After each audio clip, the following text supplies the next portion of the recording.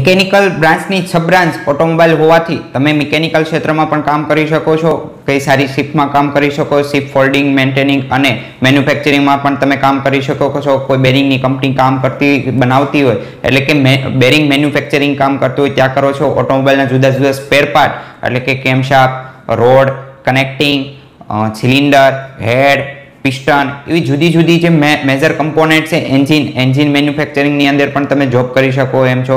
In case shortly એટલું જ કહેવા માંગીશ કે ઓટોમોબાઈલ લીધેલ પછી તમને કંઈક ને કંઈક તો રોજગાર મળી જ રહેશે. ઓકે, અને આગળ વાત કરીએ કે ઓટોમોબાઈલની અંદર એક એન્જિનિયરિંગ એવું છે, શાસ્ત્ર એવું છે કે ઓટોમોબાઈલ લીધેલ પછી તમારો સેલ્ફ કોન્ફિડન્સ બહુ ઇમ્પ્રુવમેન્ટ થઈ જશે. તમારી વાતચીત કરવાની કોમ્યુનિકેશન સ્કિલ એ પણ તમારી એક જબરદસ્ત થઈ જશે.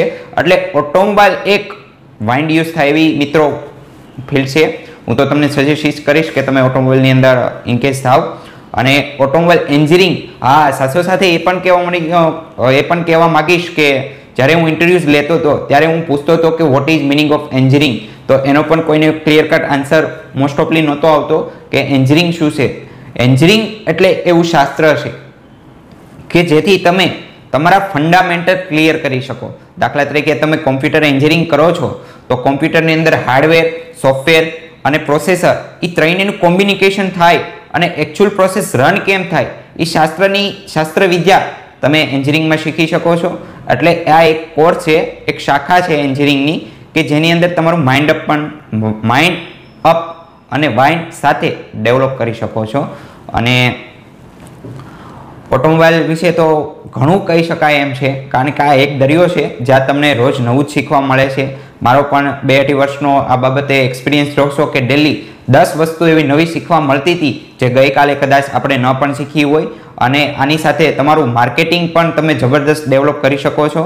તમારી વાતચીત કરવાની, તમે એઝ એ સર્વિસ એડવાઇઝર કામ કરો છો કોઈ ડીલરશીપની અંદર, તમે એક વર્ક્સ મેનેજર કામ કરો છો, એઝ એ તમે ટેકનિશિયન કામ કરો છો, ફ્લોર કોર્ડિનેટર કામ કરો છો, કોઈ હેવી મેન્યુફેક્ચરિંગ પ્લાન્ટની અંદર તમે ફ્લોર સુપરવાઇઝર છો, ક્વોલિટી ચેક છો, ક્યુસી ચેકની અંદર કામ કરો છો, મેન્ટેનન્સની અંદર કામ કરો છો, પ્રોડક્શનની અંદર કામ કરો છો, જુદા જુદામાં તમે ક્ષેત્રમાં કામ કરતા હો તો ઓટોમોબાઈલની અંદર તમે એક મેન્યુફેક્ચરિંગ પ્લાન્ટની અંદર પ્લાન્ટ એન્જિનિયર તરીકે પણ કામ કરી શકો છો.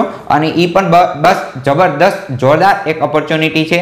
તો આ હતું ઓટોમોબાઈલ શું છે, ઓટોમોબાઈલ ક્યાંથી એન્ટર થવાય, આની અંદર કઈ રીતે વર્ક કરાય, અને આવી જ રીતના પ્રોફેશનલી કામ કરો છો. એ દાખલા તરીકે તમે એક સર્વિસ એડવાઇઝર કામ કરો છો, એઝ એ મિકેનિક કામ કરો છો, તો તમે કામ કરતા છો, તમારી સાથે તમારી ઇન્ડસ્ટ્રીની અંદર ઘણા બધા લોકો કામ કરતા હશે. એની અંદર તમે સ્માર્ટ અને સ્કિલ સાથે કેવી રીતના કામ કરો એ પણ આપણે આગળ શેર કરવાના છો. માટે મારો આ ઓટોમોબાઈલ રિલેટેડ જ્ઞાન વિજ્ઞાન અને સંકલન જેવી આ બેસ્ટ એક ચેનલ છે. હું એવું માનું છું, તમે પણ ટૂંક સમયમાં એવું માની જશો કે ખરેખર આની અંદર જાણવા જેવું કંઈક નવું છે. અને સાથે સાથે મોટિવેશનલ કોઈ કામની અંદર તમે કામ કરો છો તો રોજ ઉત્સાહ સાથે કેમ કામ કરવું એ પણ આગળ હું વિડીયો શેર કરવાનો છું. હું જાણું છું કે અમારી હમણાં સ્ટાર્ટઅપ ચેનલ છે, પણ આપ સૌનો સાથ સહકાર હશે તો આ ચેનલને આપણે મોટી પણ કરી શકશું અને એકદમ કાઠિયાવાડી અને ઇઝી લેંગ્વેજની અંદર આપણે કામ કરશું. ત્યારબાદ હિન્દીમાં પણ વિડીયો શેર કરવાનો છું. અને જે પ્રોફેશનલી કામ કરે છે, જેને ટેકનિકલ અને સ્કિલ લેંગ્વેજ સાથે ઘણું ખરું તાલલેપ હોય છે, તો એની સાથે ઇંગ્લિશમાં પણ હું ટૂંક સમયની અંદર વિડીયો શેર કરવાનો છું. તો મારી આ જીકે ઓટોમોશન ચેનલ ડિસ્ક્રિપ્શનમાં લિંક આપી દઉં છું. ઓટોમોશન ચેનલને લાઇક કરો, સબસ્ક્રાઇબ કરો, તમારા જે ફ્રેન્ડ સર્કલ છે એમાં શેર કરો, એ પણ એને કયો પણ સબસ્ક્રાઇબ કરે, જેથી આપણે ટૂંક સમયની અંદર વાઇન્ડલી લુકઆઉટ કેચઅપ કરી શકીએ. થેન્ક યુ મને સાંભળવા બદલ. ધન્યવાદ.